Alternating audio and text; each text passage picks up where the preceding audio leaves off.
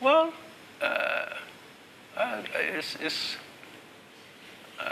it's a large terrain. You can't know where and where these things are happening and to what extent they've been brought down and to what extent they are still happening. But that's why sometimes I like your TV station. I hardly watch TV, but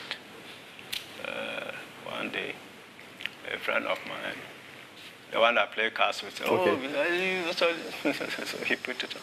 And then Joy FM was there. And there was a feature program on this Galamsey. Yeah. And I like the person who spoke on it. He didn't sweep the facts under the carpet. He said, oh, it's still going on when the areas were portrayed. The deep excavations and whatnot. He even went as far as to say that they've been, I think, either destroying some excavators or impounding them or something. But there are no-go areas. And he mentioned, it's your own program, you can go and cross-check. So one excavator or one mining area belonged to some politician. And there they can go. It's your own this thing. Yeah. Yes. So I don't know in how many places, but the chiefs complain a lot, and the chiefs are spread all over Ghana. So it means it's still a big problem.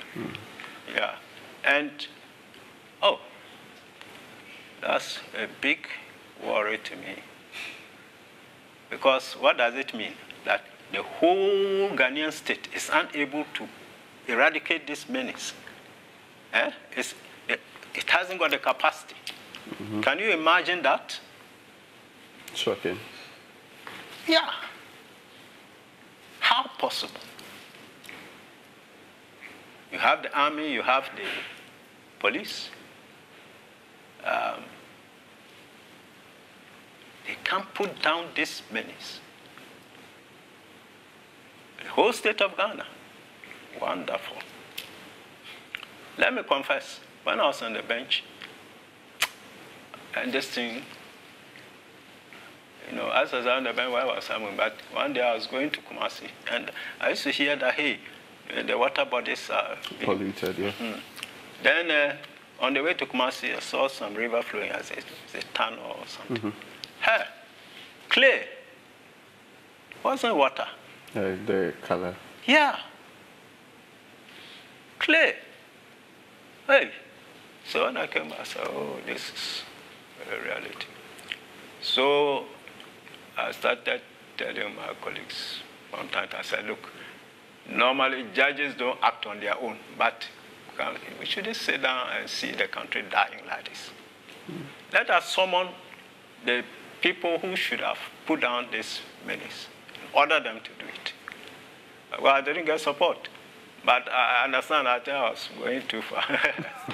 That's interesting. Oh, yes. But because, see, look, the common law is the handiwork of the judges, and it is not static. It is fine-tuned to, you know, redress societal challenges and evils, you know. It's a judge-made law. So, can always, but, you know, step by step, you know. That's true.